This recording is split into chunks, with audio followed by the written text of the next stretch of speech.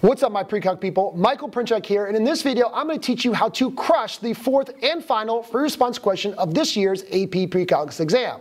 Now, if you want to crush this problem, you need to first know exactly what the question is going to look like, know what they're going to ask you, and, well, know how to solve those questions. And that's exactly what I'm going to do in this video. Now, on this question, you will not be allowed to use a calculator, and it is a non-context-based question, so there's no word problem to it. It's a function analysis problem where it's really going to focus on the manipulation of several different functions. This question has three sections, A, B, and C. Section A has 2 parts, 1 point each. Section B has 2 parts, 1 point each. And Section C has 1 part worth 2 points. In Section A, you're going to be given 2 functions and asked to do some solving with those 2 functions. In Part 1, you're going to solve the first function, and in Part 2, you're going to do some solving with the second function. Now, keep in mind, you're not allowed to use your calculator on this question, so you're going to have to show all of your work along the way and make sure your answers are simplified as much as possible. In Section B, you're going to be once again given 2 new functions. And here you're going to be asked to do some manipulation with these functions to reduce them or simplify them. Now, these questions could be a logarithmic function where you're going to condense them from multiple logs to a single log. Could be an exponential function where you're going to simplify it down to 1 base with 1 exponent. Or it could even be a trigonomic function which you're going to use your trigonomic identities to make simpler.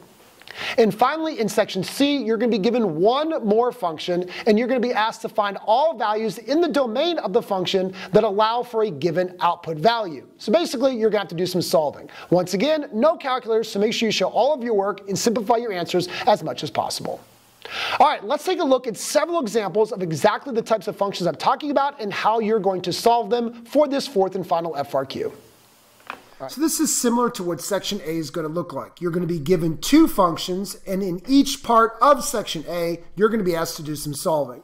So here are 2 functions, and in Part 1, we're asked to solve the first function, g of x equal to 4 for all values in the domain of g.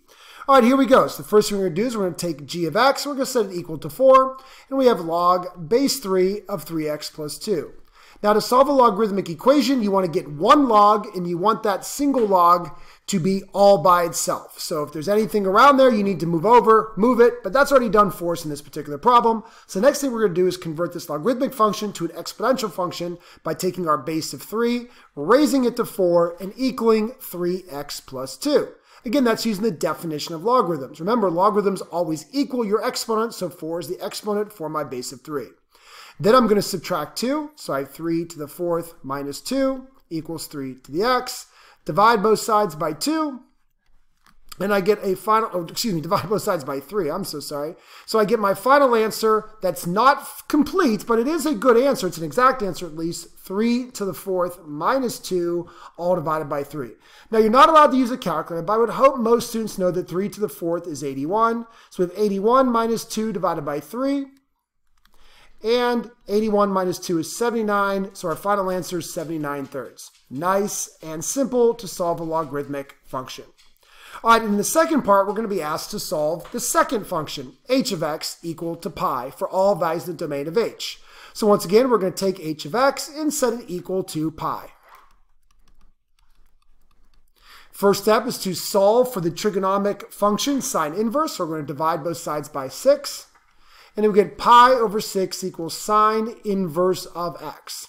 Now, to solve this, you could either remember your inverses. Now, remember, sine inverses, the input value, which is what I'm trying to solve for, is a y-coordinate from the unit circle, and the output, pi over 6, is the angle where that y-coordinate occurs.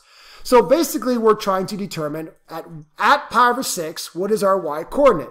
And if you need to draw a little unit circle, whatever you need to do on your exam to remember that at pi over 6, our y-coordinate is 1/2. Therefore, x equals 1/2. Now, another way you could solve this problem is to do the old switcheroo. Switch it from an inverse sign to a regular sign by switching your input and your output. So sine of pi over 6 equals x. And I hope everybody knows how to imagine or draw a unit circle and figure out that sine of pi over 6 equals 1/2. Therefore, 1/2 equals x. Now, on the actual exam, Section A will only have 2 functions, but I thought we should look at 1 more function just to practice solving different functions. Here we solve the logarithmic function, an inverse trig function, and now let's solve an exponential function. So here's another example just to throw at you. So we're given w of x equals e to the x raised to the third, all divided by e to the 1/2, and we're asked to solve where the function equals e to the fourth for all values in the domain of w. So once again, the first thing I'm going to do is set my function equal to e to the fourth.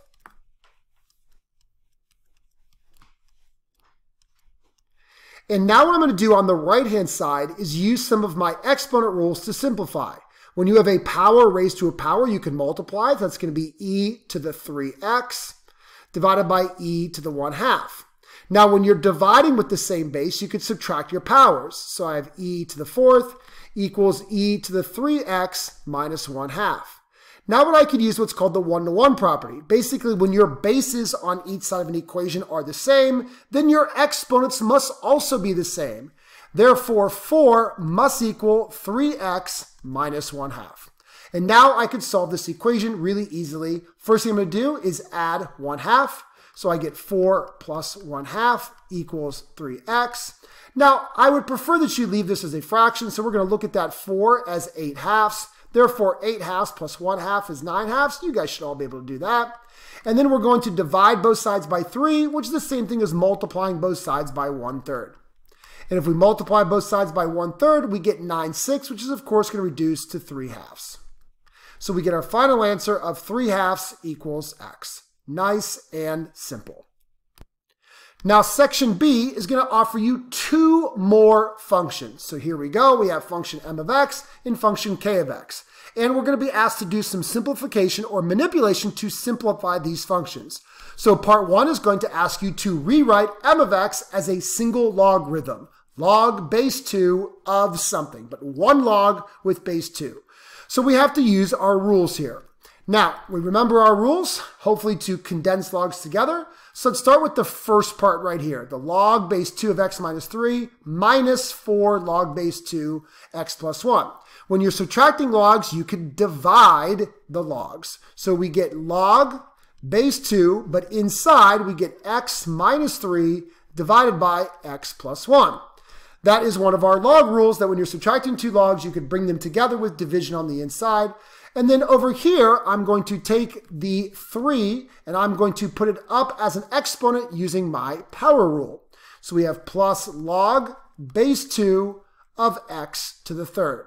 Now I'm going to use one more rule, and that's the addition rule, which is going to bring the addition of 2 logs together with multiplication. So we have m of x equals log base 2 of x minus 3 times x cubed, all divided by x plus 1. And all of that is inside the log. Now that's good enough for what the question asked, to rewrite it as a single log, but we could clean it up a little bit more. We could actually distribute distribute the x cubed in the numerator. So we get log base 2 of x to the fourth minus 3x to the cubed, all divided by x plus 1. Again, don't have to do that, but it is one way to simplify it a little bit more. But we have accomplished our task of creating one log base 2 in one particular value inside of that. In this case, x to the fourth minus 3x cubed, all divided by x plus 1. I cannot guarantee that one of the 2 functions in section B is going to be a logarithmic function, but I would say I'm 99% confident that's going to happen, so please make sure you know how to use those log rules. All right, in the second part of section B, you're simply going to be asked to reduce or simplify or manipulate that second equation, or the second function, in this case, k of x. Now here we're asked to rewrite k of x as a product involving only cotangent and cosine. So let's see how we could do that. We are going to have to know our trigonomic identities. Now these identities are not going to be on any kind of formula sheet for you. You do have to kind of memorize them. Now a lot of teachers will say you don't need to memorize them, you need to understand them. Whatever, you need to know them, let's put it that way. So cosecant, I'm going to use the quotient identity, I'm going to use one of the reciprocal identities. Cosecant can be written as 1 over sine of x minus sine of x. Now what I'm going to do is I'm going to get a common denominator and subtract these 2 things together, these 2 terms together. So my common denominator is going to be sine of x. Remember, to get a common denominator, the easiest way is just to multiply the 2 denominators you have. So my 2 denominators are sine of x and 1, multiply them and you get sine of x. Now, this first term, 1 over sine of x, already has that common denominator, so I'm going to leave a 1 right there. This back term needs a sine of x to get the common denominator, but if I multiply the the denominator, I'm going to have to also multiply the numerator. So I get minus sine squared of x. Now at this point, I should recognize 1 minus sine squared of x really quickly. You guys should all know the most important trigonometric identity, the Pythagorean identity, that cosine squared plus sine squared equals 1. So if I subtract the sine squared over, 1 minus sine squared equals cosine squared of x. All right, so I'm slowly getting closer to what the question asks, but I'm almost done. What I'm going to do is I'm going to separate that cosine squared to cosine times cosine of x. Sorry for my sloppy handwriting there. All divided by sine of x. Now, we know that cosine divided by sine is cotangent. So I could take that cosine and sine away and turn that into a cotangent of x. And I'm going to be multiplying that by a cosine of x left over. So I've accomplished the task. I have rewritten this function as a product multiplication of cotangent and cosine. And you got to show all of your work. Nice and simple. Now, once again, section B is only going to have 2 functions, but for the use of this video, I thought I should do one more problem with you, especially these trig problems. They could be a little bit tricky with these identities. So here's a second one. Again, this would just be like another function that you might see in section B. Here we're going to rewrite this function, k of x, but we're only one to involve cosine. So here we go. All right, the first thing I'm going to do is I'm going to change cosecant to 1 over sine of x. That's one of our reciprocal identities. And then I'm going to change tangent to sine of x over cosine of x. That is one of the quotient identities. And look how simple this works out. The sines of x are going to reduce to a 1, and I simply get 1 over cosine of x.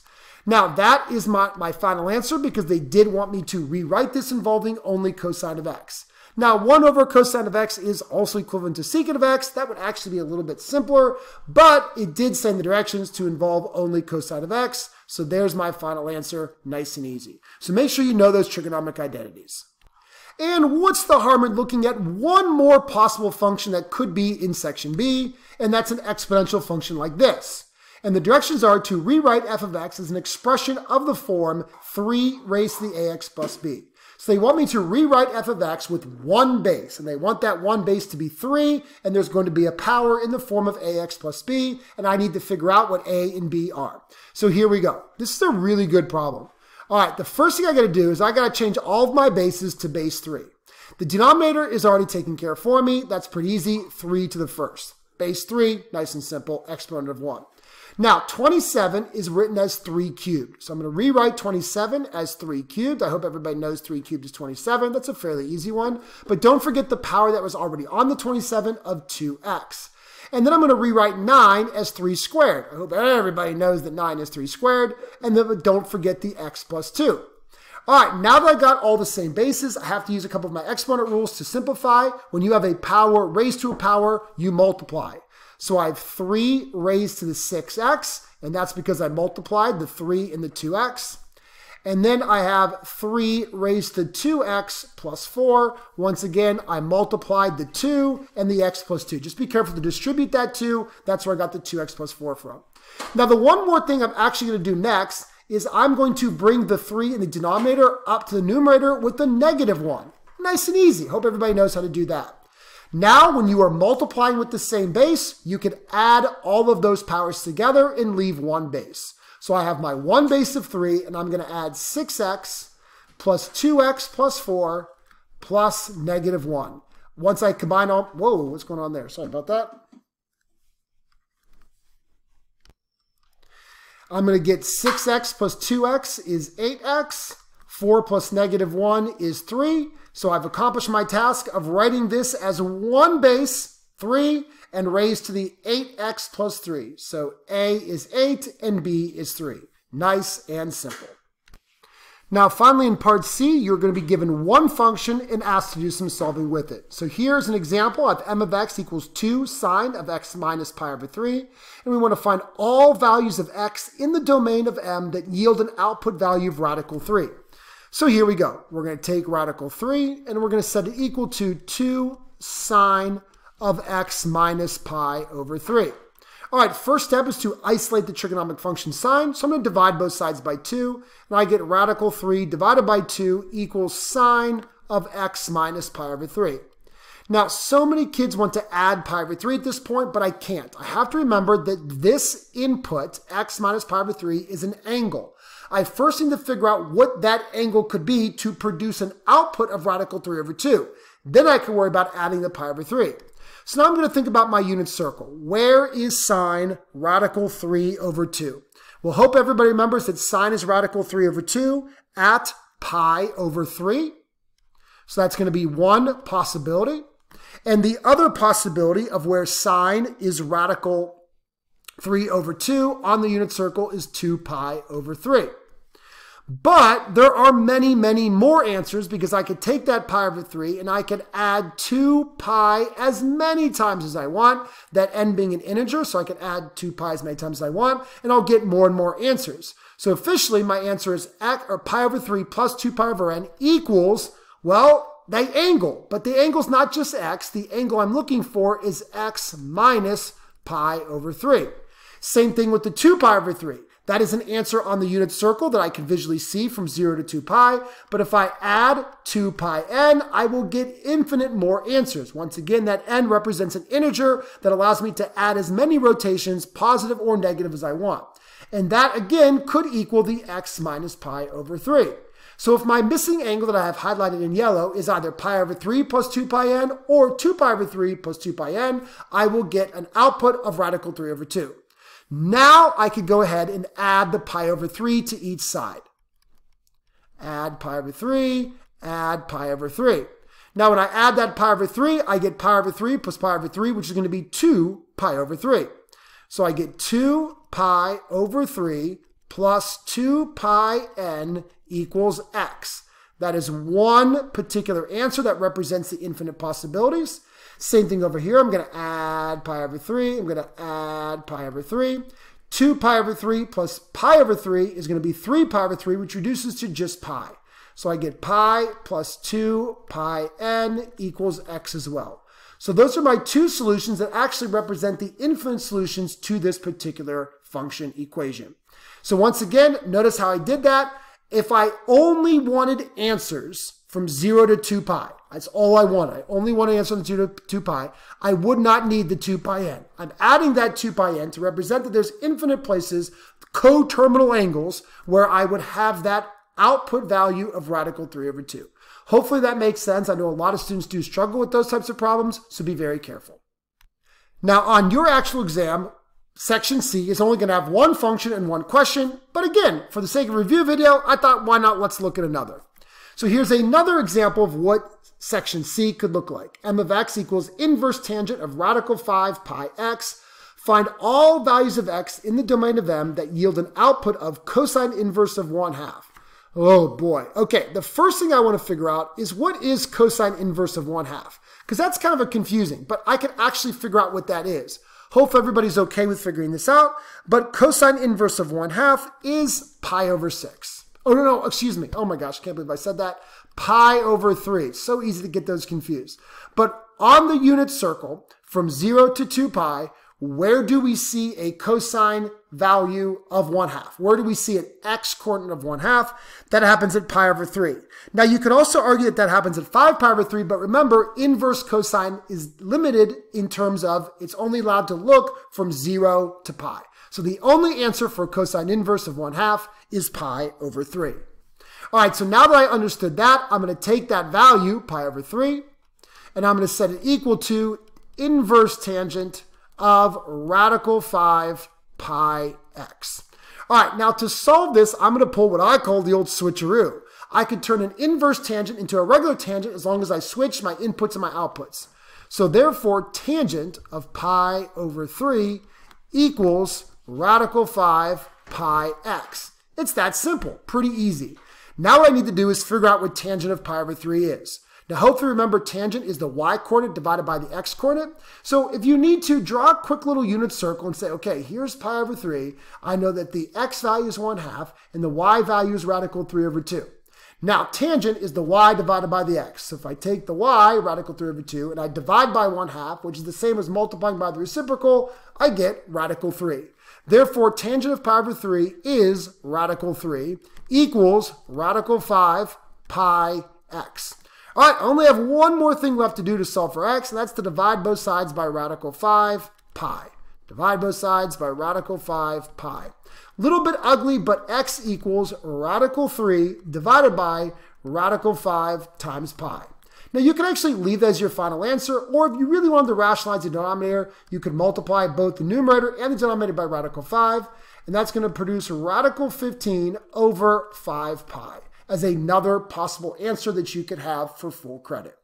Kind of an ugly answer to, honestly, kind of an ugly problem, but it's a really good problem because they're going to test your ability to first know how to solve an inverse cosine. That way you can actually get a numerical value for what that is, in this case pi over 3. And then you're going to set that equal to an inverse tangent, and you need to know how to solve an inverse tangent by, again, pulling what I call the old switcheroo, switching my inputs and my outputs so I could use a regular tangent. All right, that's it for FRQ4. FRQ4, most kids that I've spoken to, that I have in class, think it's actually pretty challenging, but I think it's pretty easy if you just focus on the fact of what you're going to be doing. Part A, or Section A, you're just going to be doing some solving. Section B, you're going to be doing some manipulation, so make sure you know your exponent rules, your log rules, and your trig identities. And in Part C, you just have to know how to solve a pretty good problem. Typically, it's going to be trigonomic. It doesn't have to be, at least there's nothing that says that. But from a lot of the practice exams I've seen, Part C is a trigonomic function, whether it be a regular trig function or an inverse trig function. So just make sure you're comfortable solving those. All right, good luck and best of luck on the exam.